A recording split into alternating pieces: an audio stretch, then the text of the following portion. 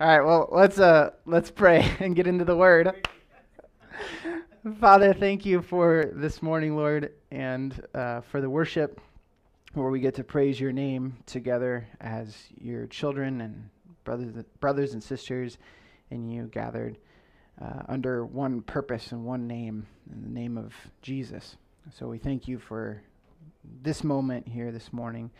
And as we read your word, we pray for your Spirit to be upon us and for a powerful interpretation and application to our lives to be given by your Spirit to us so that we can be directed by you and hear your voice and draw closer to you, Lord.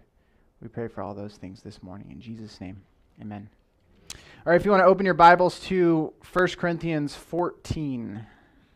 1 Corinthians 14.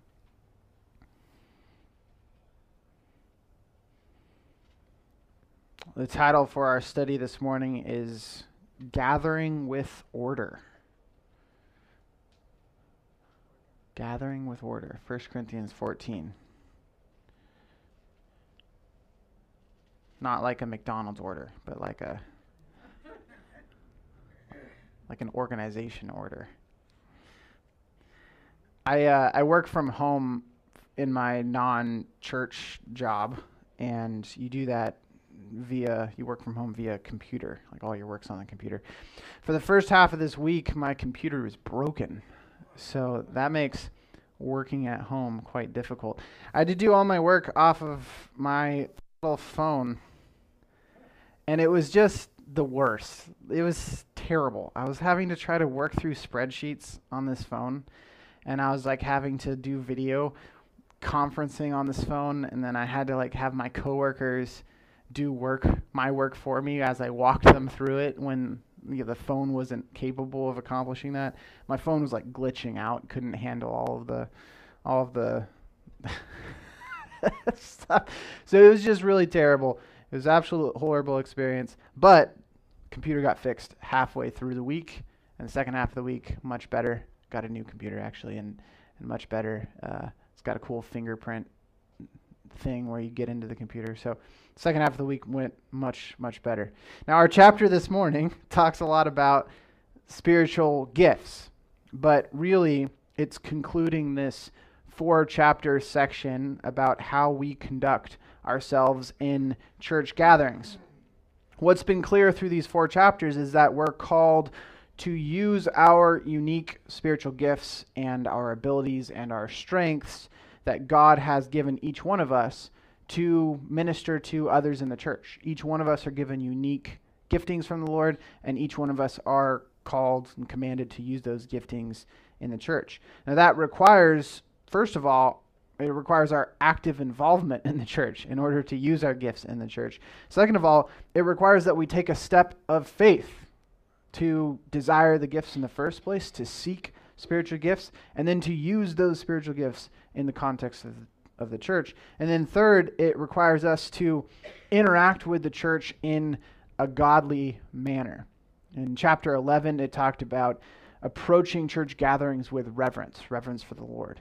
In chapter 12, it talked about having unity in the church and church gatherings. In chapter 13, it talked about interacting with others with love. And here in chapter 14, it talks about our services having order. So we're interacting in the church with our gifts in this way, with reverence and unity and love and order, not however we feel like, not however we want to interact with the church, but in this manner that the Lord instructs us.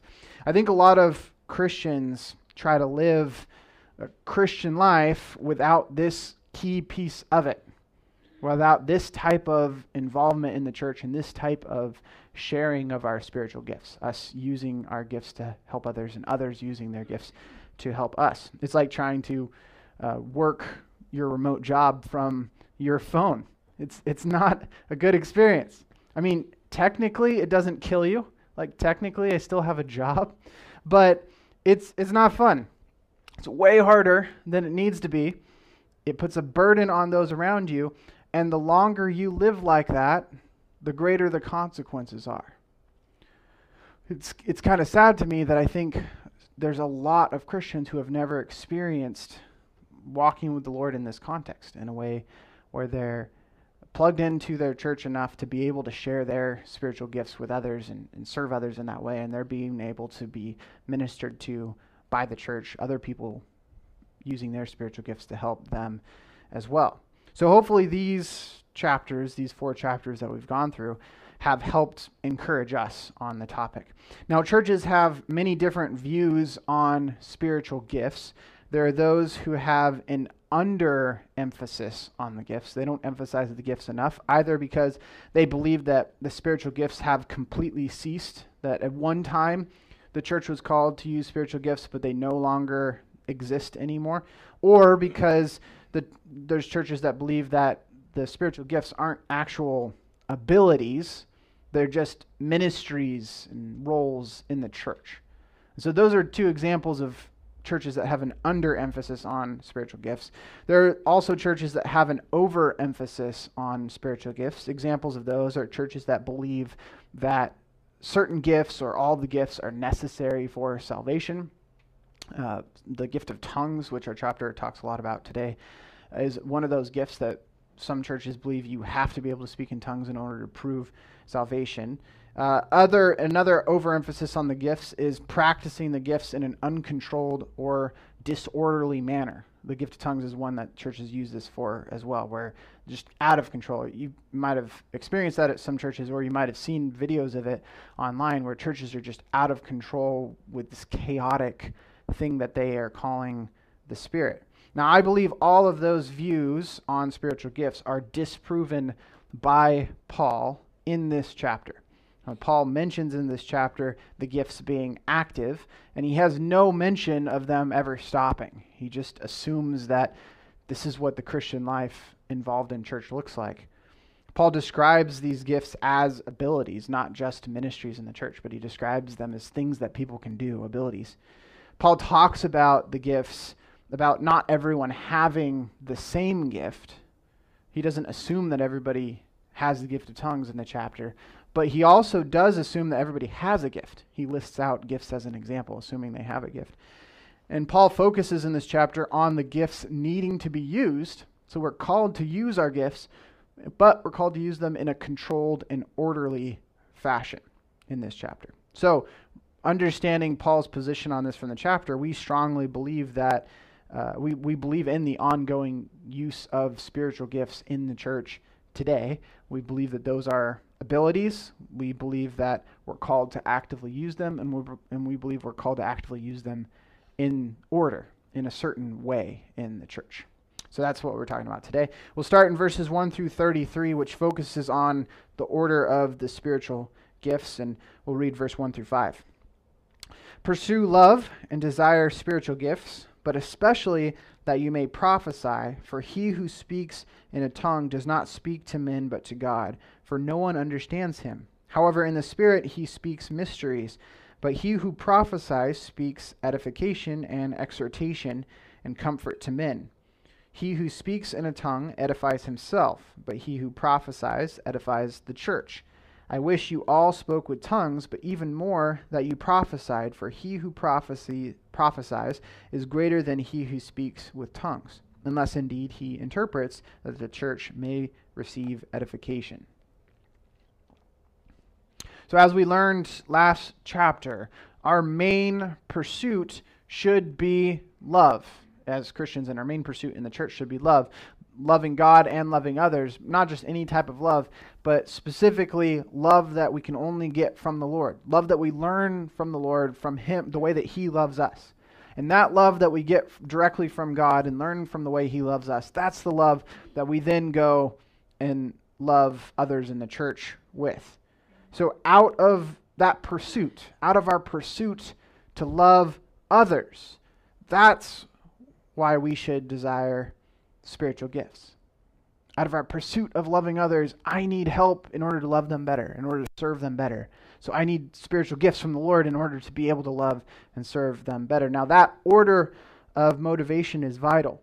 We should desire the gifts of the Spirit because we love. Out of our love, we should desire the gifts of the Spirit, not out of selfish reasons, not out of prideful reasons. If we want the gifts of the Spirit because we feel like it's going to make us better, it's a selfish reason. It's not motivated out of love of others. If we feel like we want spiritual gifts because we want others to be able to see how gifted we are, that's pride.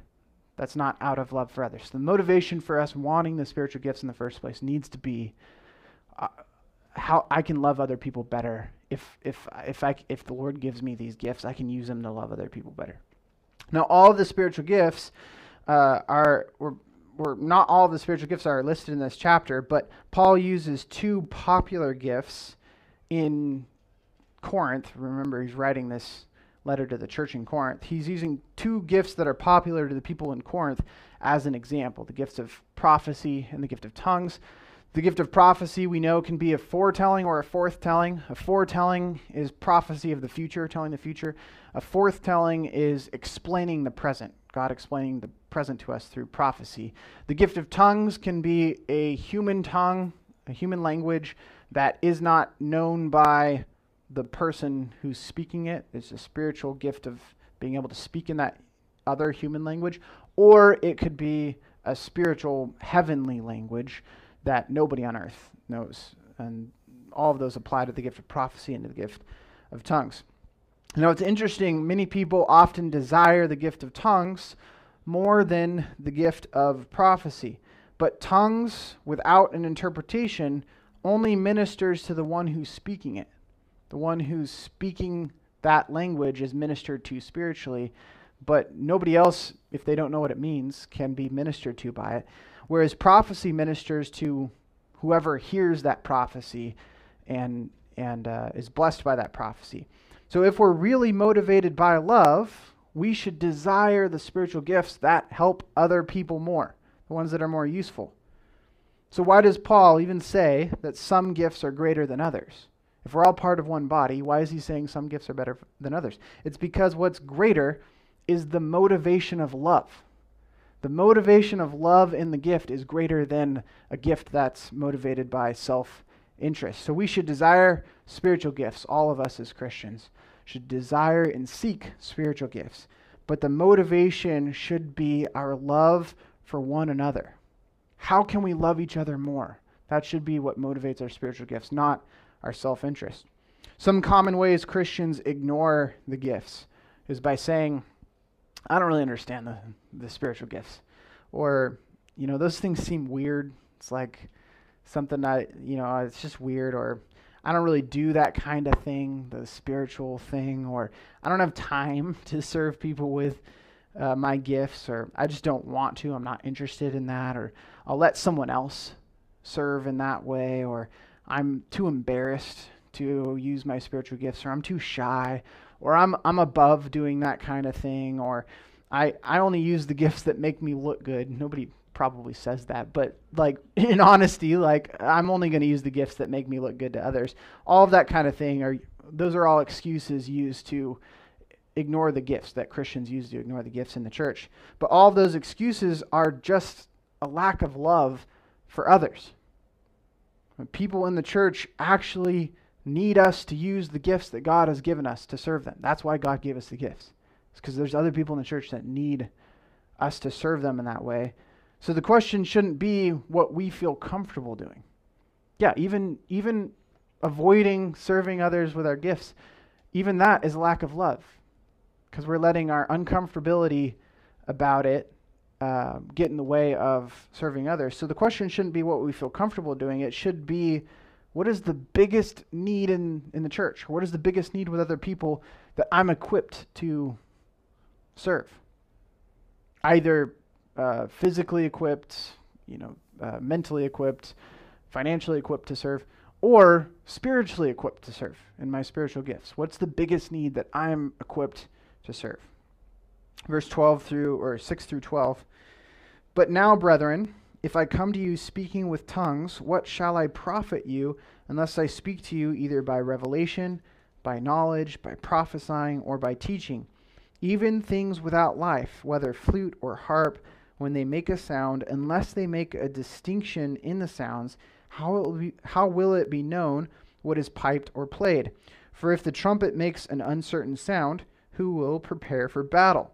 So likewise you, unless you utter by the tongue words easy to understand, how will it be known what is spoken? For you will be speaking into the air. There are, it may be, so many kinds of languages in the world, and none of them is without significance. Therefore, if I do not know the meaning of the language, I shall be a foreigner to him who speaks, and he who speaks will be a foreigner to me. Even so you, since you are zealous for spiritual gifts, let it be for the edification of the church that you seek to excel. So to illustrate the point, what if Paul came to Corinth, and when he came there, he spoke nothing but the gift of tongues, nothing but a tongue that nobody could understand? It would be completely useless, because nobody would know what he's talking about. It wouldn't help anybody if he just came and just spoke tongues. Whereas if he speaks in revelation, and he speaks in knowledge, and he speaks in prophecy, and he speaks in teaching, all of those things help the people in Corinth be edified, be built up, be strengthened. It helps them learn. It helps them grow in their faith. Now take music for example. If our worship team got up here and just started blah, blah, blah, playing random notes and stuff, that would do nothing for us. We'd all sit there like, this is crazy. Like, let's turn off their mics. But if they come up here and play specific notes for a specific purpose, then it creates a song. And then we're all worshiping together in the Lord. Or take war, for example. When specific commands or specific cues are given to soldiers, they know what to do. They know when it's time to fight. They know when it's time to retreat. They know where to go, when to go. But if you're just saying random cues and stuff, like baseball cues and like how they give random cues in baseball, then the army's just confused and they just don't know what to do, and nobody's going to fight, nobody's going to retreat. They're just going to sit there and lose. Or take the Super Bowl later today. When coaches call in on the headset, they call in the plays to the quarterback on the headset. If they're calling plays from the play sheet that they practiced all week for, then the team knows what plays to call. But if they're just saying random words into the headset, the team won't know what to do. They'll be like the Buffalo Bills. They'll just fail and lose. I'm just kidding. That was just for Brian.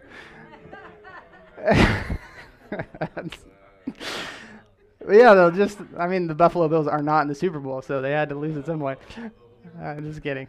The Niners, my team, lost 2 weeks ago, so I'm there too. They didn't have a quarterback. But anyways, side note. All that's beside the point.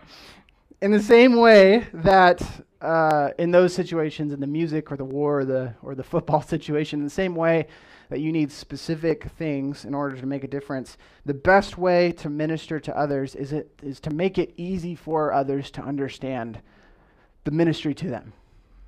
Otherwise, we might as well not talk at all. Otherwise, we're just talking to ourselves if other people can't understand. The whole purpose of language is to communicate meaning.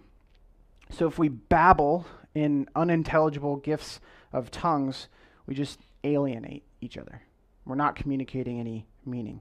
And that's the opposite of the purpose of the spiritual gifts in the first place.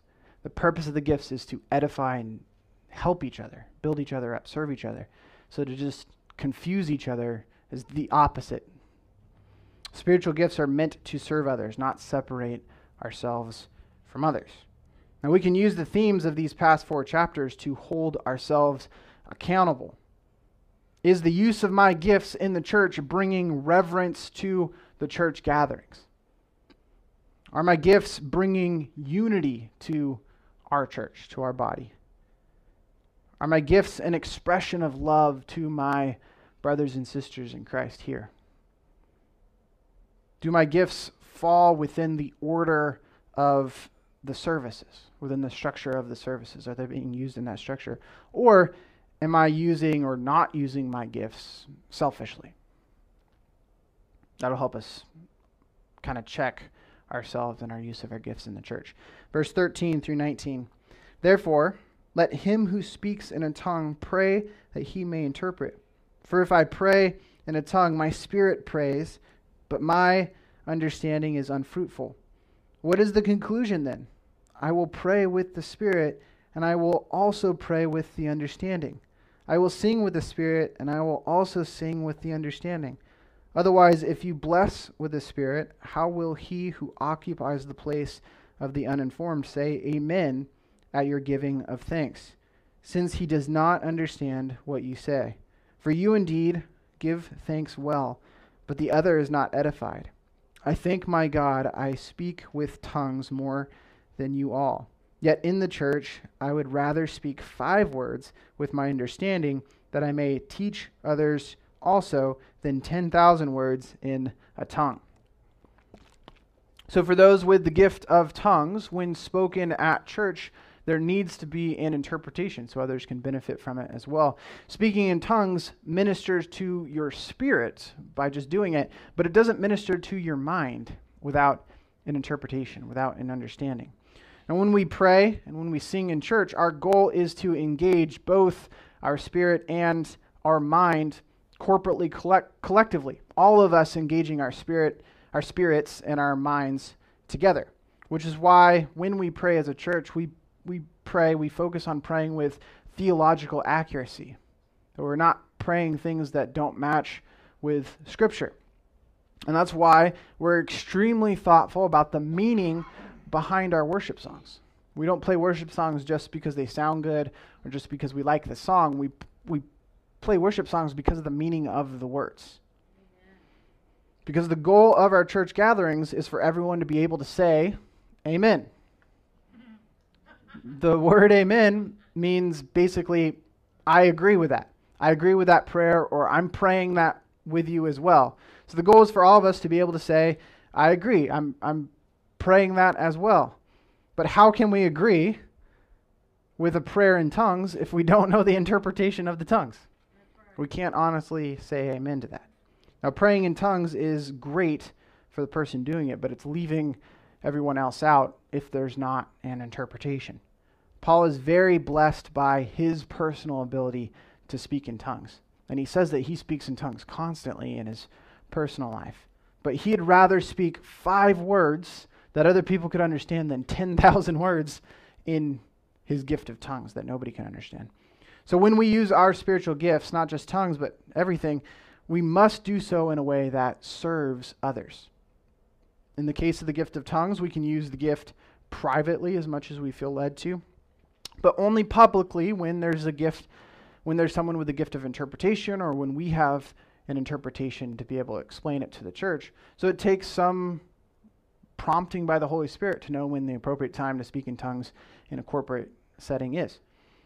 And with all the gifts, the purpose of this corporate gathering is for us to benefit from one another. So we should constantly be thinking in the church, how can I use my gifts to serve someone else? We should be scanning the church thinking, how can I use my spiritual gifts to serve other people here? We should be looking at the different ministries in the church. Which one of these ministries is a good format for me to use my spiritual gifts in and be able to bless other people in the church? Verse 20 through 25. Brethren, do not be children in understanding. However, in malice be babes, but in understanding be mature. In the law it is written, with men of other tongues and other lips I will speak to this people, and yet for all that they will not hear me, says the Lord. Therefore tongues are a sign, not to those who believe, but to unbelievers. But prophesying is not for unbelievers, but for those who believe. Therefore, if the whole church comes together in one place, and all speak with tongues, and there come in those who are uninformed or unbelievers, will they not say that you are out of your mind? But if all prophesy, and an unbeliever or an uninformed person comes in, he is convinced by all. He is convicted by all. And thus the secrets of his heart are revealed. And so, falling down on his face, he will worship God and report that God is truly among you. Paul says, stop acting like children. Except regarding evil, you can be innocent to evil like children. But in all other ways, stop acting like children. Paul quotes Isaiah 28, which is also referencing Deuteronomy 28. But in Isaiah 28, he quotes that to recall when Israel refused to listen to the voice of the Lord. And the punishment for them refusing to listen to the voice of the Lord was that they were taken into Assyrian captivity.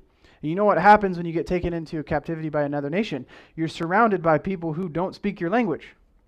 So you didn't listen to the voice of the Lord, and now you can't understand anything. Now everybody around you is speaking another language. Likewise, when we ignore the voice of the Lord on this topic, we'll miss out on what the Lord wants to bless us with because we won't be able to understand anything. So speaking in uninterpreted tongues means nothing to unbelievers. In fact, it's a bad witness to unbelievers for them to see people just speaking crazily in uninterpreted tongues, because when believers see that, these wild speaking in random tongues that nobody can understand, non-believers just think the Christians are crazy. Even if the Christians feel like they are super spiritual because they're being able to do all this spiritual speaking, the non-believer who sees that, it's like, yeah, I would never want to be a part of that. But if unbelievers hear us prophesying truth, if that's what they hear, that proves our faith. And it draws those unbelievers to become believers because they see that they are known by God. They see that God truly knows them, and that makes them have awe for the Lord. The way we use our spiritual gifts should point people to Christ, not push people away from Christ. Now, there's this attitude that some Christians have toward non-believers, and even toward believers that they disagree with, where it's like this childish bragging attitude of like, ha ha ha ha ha, like, you're not in the club, like, you don't know what we know, like, you're not spiritual like us, this kind of attitude that Christians can get, like, overly defensive about, like, how they're different and you think we're weird because we're better than you, like that type of childish attitude. In reality, that's us using pride as a defense mechanism so that we don't feel bad about ourselves when other people look at us and think we're weird. So we're putting up this wall of pride. But our goal shouldn't be to throw weird Christian stuff at people so that they see that we're weird and so that we can make fun of them for not understanding us. Our goal should be to show people how welcoming and inviting the love of Jesus is. Not become something we're not. Just show them what the love of Jesus is, which is extremely welcoming and inviting, not like we're in a special club and you're out of it. And if people happen to think we're weird for reasons, it doesn't bother us because of two things. One, our identity's in Christ, so we don't care if people think we're weird or not. We don't want them to think we're weird, but like it doesn't bother us. And two, we're too busy trying to love them to care that they think we're weird. We're too busy wanting to show the love of Christ to them to care about, if they think that we're weird. Verse 26 through 33. How is it then, brethren, whenever you come together, each of you has a psalm, has a teaching, has a tongue, has a revelation, has an interpretation? Let all things be done for edification. If anyone speaks in a tongue, let there be two or at the most three, each in turn, and let one interpret. But if there is no interpreter, let him keep silent in the church, and let him speak to himself and to God. Let 2 or 3 prophets speak, and let the others judge. But if anything is revealed to another who sits by, let the first keep silent. For you can all prophesy one by one, that all may learn, and all may be encouraged. And the spirit of the prophets are subject to the prophets. For God is not the author of confusion, but of peace, as in all the churches of the saints. So during church gatherings, we're called to use our spiritual gifts to edify one another, to strengthen each other. Paul lists examples of these gifts: gift of psalms, gift of teaching, tongues, revelation, and interpretation. If you want the complete list of gifts, if you want to show, so on our website is a guide to the complete list of gifts. The guide looks like this, has all of the gifts listed out by chapter, listed out in a numbered list. It has theology on the gifts, all there. On the second pages after this, it explains what some of those gifts look like and other chapter references. If you went and saw this when we covered this a couple chapters ago, we've updated this since then with more information, so you might want to go look at it again. And here's the link if you want to go look at it. media.calvarystockton.com/files/what are spiritual gifts with dashes in between it .pdf. Maybe we should make that more complicated for you. It'll also be in the notes of this sermon too, if you want to look at that later. But we're given examples of how to conduct our church services and use spiritual gifts with order in this passage. If anyone speaks in tongues, it should be a limited number of people, 2 at the most 3 at a time, and all of them should be going one at a time, not all at once. And before the next one speaks, we should wait for an interpretation of the first one. First person speaks in tongues, we stop, we wait for an interpretation if there is one before moving on to another person speaking in tongues. But if no one interprets, no one has the gift of interpretation or is given an interpretation for that tongue, then we should just hold off there, and we shouldn't speak more in tongues. There's a similar process for the gift of prophecy. A limited number of people speaking prophecy in a church service, one at a time, and we wait for the church to assess the prophecy, to interpret the prophecy, to know if the prophecy is true or not before we move on to the next prophecy. Even if we receive some exciting revelation from the Lord and we just can't wait to say it, we just can't wait to speak in this tongue or can't wait to say this prophecy out loud, we're told to wait our turn.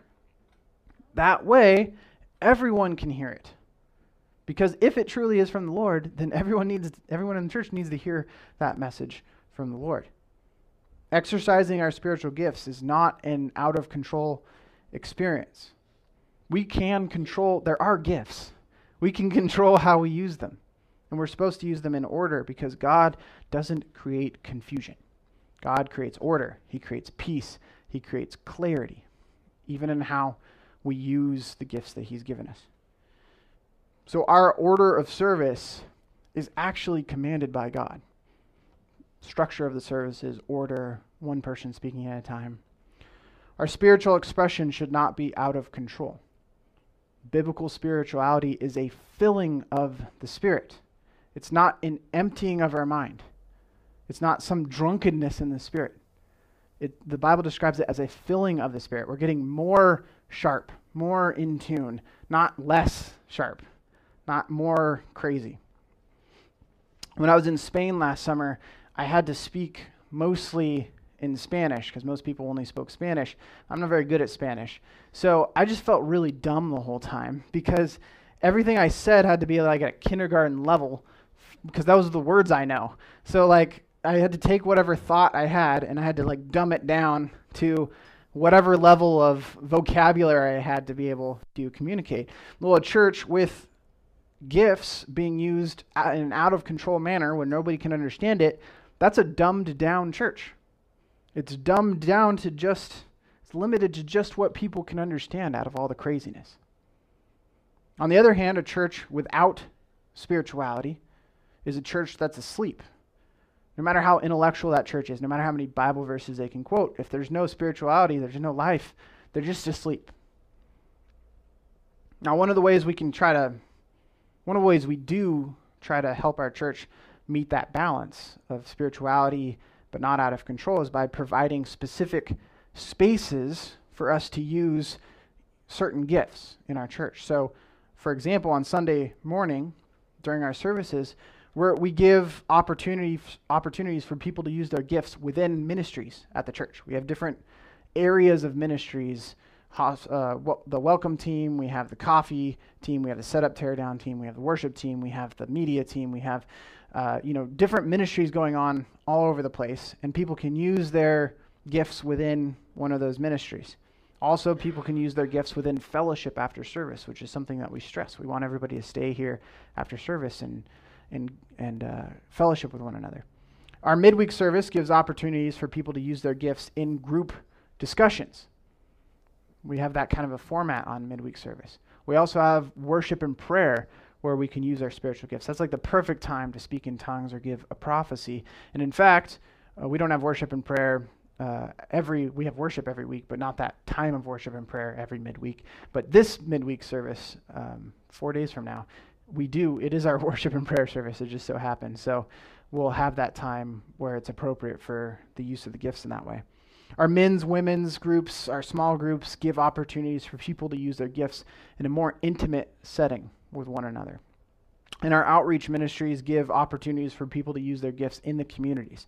So we have all these different areas where people can use their different gifts appropriately. It provides order, but it also provides an opportunity for people to use their gifts in our church here. So these first 33 verses were all about order in how we use our spiritual gifts in the church. These last 6 verses or so are about order in our spiritual roles in the church. And we'll read 34 through 40. Let your women keep silent in the churches, for they are not permitted to speak, but they are to be submissive, as the law also says. And if they want to learn something, let them ask their own husbands at home, for it is shameful for women to speak in church. Or did the word of God come originally from you? Or was it you only that it reached? If anyone thinks himself to be a prophet or spiritual, let him acknowledge that the things which I write to you are the commandments of the Lord. But if anyone is ignorant, let him be ignorant. Therefore, brethren, desire earnestly to prophesy, and do not forbid to speak with tongues. Let all things be done decently and in order. Just the way the English translation works on this just twists the knife on this passage. Let your women be silent. This concept of order in the church services doesn't stop at spiritual gifts. This concept of order in church services extends to teaching, extends to the theology of the church. For example, when Paul says, let women be silent in the church, he doesn't mean women can't talk at all. That, we better not hear any women today speaking after service. That's not what he's saying. We know that's not what he's saying because in chapter 11, he assumes women will be speaking in the church. Not just speaking, but using their gifts in the church. Like making an impact on the church. So not only are they're not just talking, but they're talking and making a huge contribution to the church. In addition to that, he just told people in verses 26 through 33, what we just read. He just told everybody to be silent in certain scenarios. So we know this isn't saying women can't talk at all. We know this is like a specific situation that he's addressing. Now, Paul's point here is the same point that he made in chapter 11 when we covered that. Same point he makes in 1 Timothy 2, that God created a leadership structure in the church to establish order in the church. Now, this is not unique to the church. The entire world works in leadership structures, and that's not an accident. Just like different people have different gifts, different people have different roles in the church. And it doesn't make any one gift or any one role less valuable. In fact, we learned in chapter 11, it's the complete opposite. It makes all the gifts and all the roles more impactful. If everybody had the same gift or everybody had the same role, it kind of makes them all worthless. But if everybody has different gifts and roles, just like parts of the human body, a hand, a foot, etc., then each one of those things, its usefulness or its impact is magnified. So when 1 Timothy 2 says, I do not permit a woman to teach or have authority over a man, what it means by that is that God has different roles for women, but equally important and impactful roles for women in the church. So in our passage today, Paul's describing a role that only some men have, not even all men, but a role of teaching the church and of leading the doctrine of the church, discussing what the church should believe, what our stances on theology are, and communicating that to the church. The church appoints certain men, not all the men in the church, certain men in the church to teach and determine that theology of the church. Now, if a woman wants to question or challenge the theology of the church, that's awesome. Great. We want to make sure we're doing what's biblical. And so then Paul gives us a process of how to do that with order. And the first step of that process is to work with your husband to come to a household agreement on the issue, on the concern that you have about the theology or the teaching. That means you and your husband sitting down and studying theology together, studying the Bible, studying Scripture, working through the issue. A lot of the time, that solves the problem right there. that you study and you work with your household on whatever's the question, the theological question that you have, and you end up coming to a conclusion that, yeah, we're right on. Sometimes that doesn't solve the issue or the concern, and so step 2 happens, where after you've worked it out and you've come to an agreement as a household, then use the proper communication channels in the church to communicate that concern to the people who are teaching the church and to the people who are establishing the theology of the church. Sometimes that could involve like a husband meeting with a pastor about the concern. Sometimes it's a husband and wife meeting with a pastor. It could be a handful of different practical scenarios, but it's just using that appropriate channel. Now, for single women who aren't married to like godly husbands in the church, or women who are married to unbelievers, the church will provide other avenues that function in a similar way, like a women's leader or a ministry leader, that you can have that same sort of discussion, work through the scriptures together, and then bring it up through the appropriate channels as well. The point here in this passage is not that women aren't smart enough to bring up good points. In fact, it's the opposite, that it's saying there's a way to do it that will be helpful to the church. The point isn't that women aren't important enough to speak for themselves. That's the opposite. It's that there's a format for this to take place. The point is to avoid the church being just an out of control, everybody yelling. You know, one moment I say something you disagree with and you yell out at me right now, "No, you suck, pastor, that's wrong." And then someone else is yelling, "No, he's right." And then we're all just yelling at each other. That's what this is trying to solve, is that we're not just a mass of people arguing and debating and telling each other how they're wrong, but that there's appropriate channels to where we can really understand what the concerns are and really make sure they are real concerns, but then understand them and then work through them together. In the same way, just yelling in tongues, nobody can understand anything. In the same way, just yelling our disagreements at each other, nobody can understand. We're not addressing anything. So this makes sure that actual concerns are addressed and heard and understood. Now, this process leans on the family unit, and it leans on the church leadership to be able to organize and address all of the concerns as they come up, instead of just it being a yelling fest. Now, similar to his approach in chapter 11, Paul's not looking to debate this point with his readers for very long. This is the Lord's structure to all the churches, he says. So you either trust God's leadership or you don't trust God's leadership. But this is the way that he established the church. Now, those who consider themselves spiritual must follow God's order in order to be spiritual. Otherwise, we're just pretending to have spirituality, but in reality, we just want to do whatever we want to do. We're just making it up as we go along. So we should desire spiritual gifts. We should desire spiritual roles in the church, and we should practice them within the order that God has established. God calls us to order our roles in the church. He calls us to have order in how we communicate our concerns or disagreements in theology and how we lead the church as well.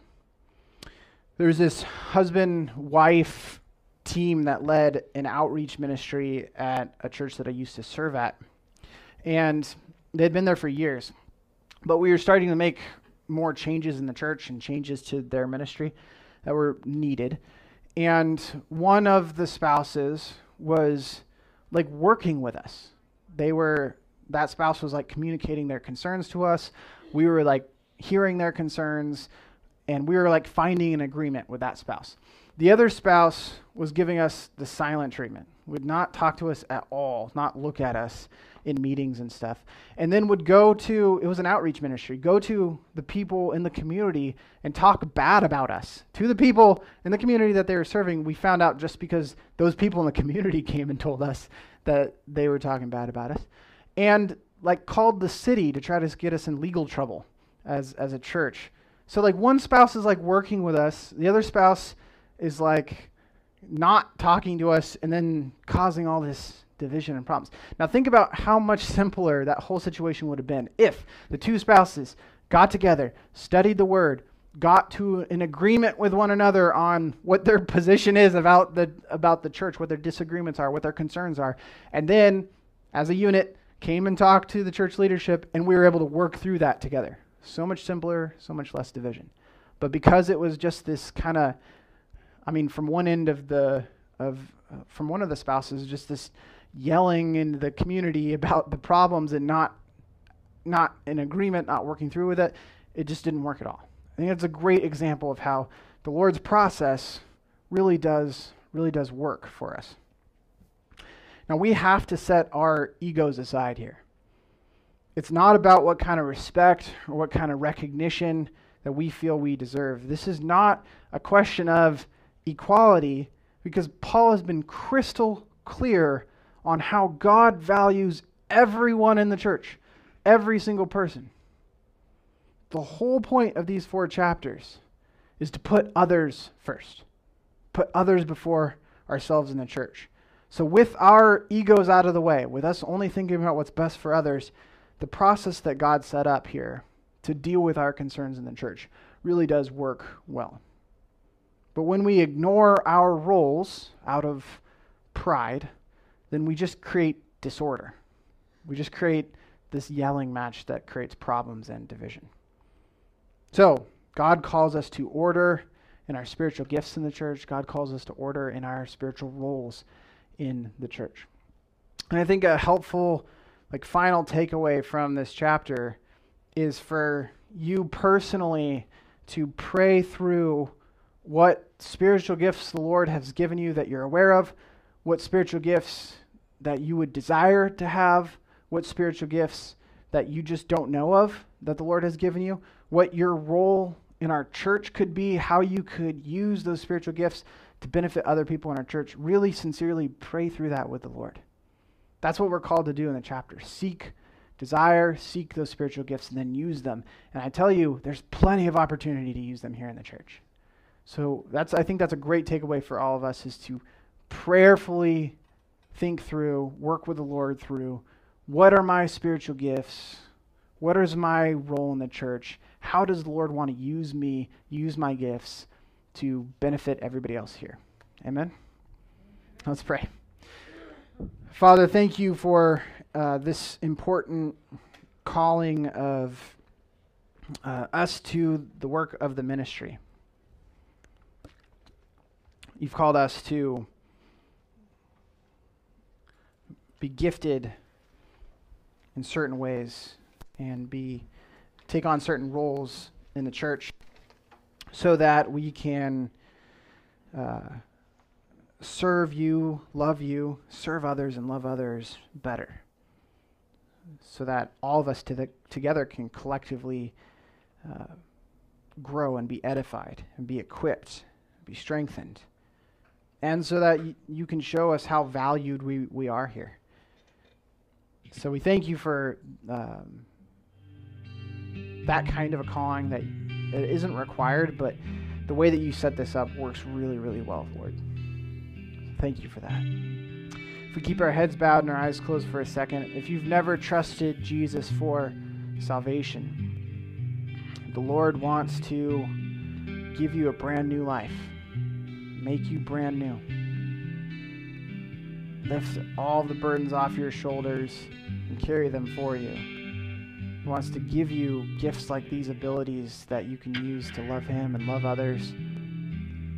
He wants you to be a part of a community, a family like this. So if you've never trusted Jesus for salvation and you'd like to do that for the first time today, if you want to raise your hand, I'd love to pray with you. Does anybody want to trust in Jesus for the first time today? Those of you who are raising your hands online, let me pray for you. Father, I thank you for these who are choosing to trust you with their salvation. I pray that they believe in the death and resurrection of Jesus Christ on the cross, and that by trusting in Him, that they can get eternal life, complete forgiveness of their sins, and hope for what happens after death. I pray that you grant those things to them this morning and that you build a personal relationship with them. If we keep our heads bowed and our eyes closed for a second longer, and if the Lord has spoken to you about what's possible for the gifts that He's given you and how important those gifts are, and if He's put a little bit of a spark in your heart about using those gifts in the context of His church, I'd love to pray for you to continue to develop those gifts or find those gifts, seek them, and for the Lord to use them, find a spot for them to be used here. So if that applies to you, I'd love to pray for you if you want to raise your hand. Amen. Amen. Amen. Amen. Amen. Amen. Anybody else want to be included in this prayer? Amen. Amen. So the Spirit speaking to anybody else. Amen. Father, I thank you for these who are raising their hands because you've spoken to them and put a fire in their heart for the gifts that you've given them and the roles that you've given them or plan to give them, plan to reveal to them. So I pray that they have a desire and that desire grows from today. That fire's not put out after today. And then from that desire that they can actively seek the gifts of the Spirit and seek what you want to do through them. And from there, that they would actually use their gifts and find a spot to use their gifts for the benefit of the church, for the benefit of other believers, how you can use those gifts to help them serve others. We thank you for these gifts that you've given them, the ones that they know about, the ones they don't know about. And we pray that you help them grow in those gifts. For all of us, Lord, we thank you for your impact in our lives and in our church. We praise you in Jesus' name.